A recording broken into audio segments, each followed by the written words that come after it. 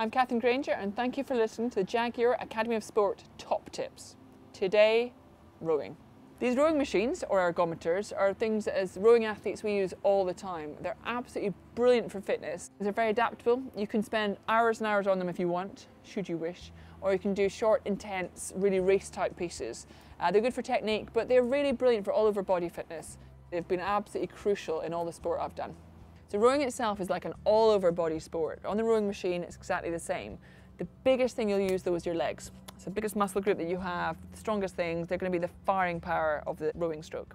Start with your legs, your back will come in, then your arms, and the way back forward, on the recovery as we call it, arms get released first, then the back rocks over, then the legs come up. So it's really simple. It's legs, body, arms, body, legs.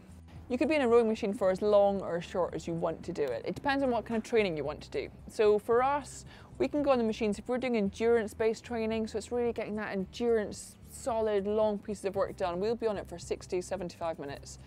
The key thing for us is trying to keep a consistent rate. So it's how many strokes per minute you're doing. We do around 18 or 20 strokes per minute, which they'll tell you on the computer screen what exactly number you're hitting. Keep that as consistent as level as possible.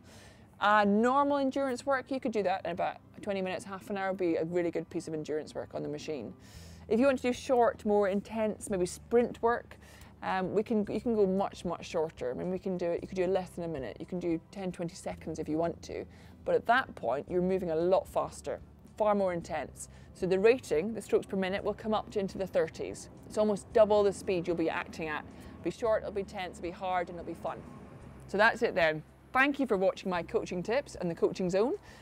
Good luck, get out there, get training, train hard, go fast, have fun, and I'll see you in the water one day.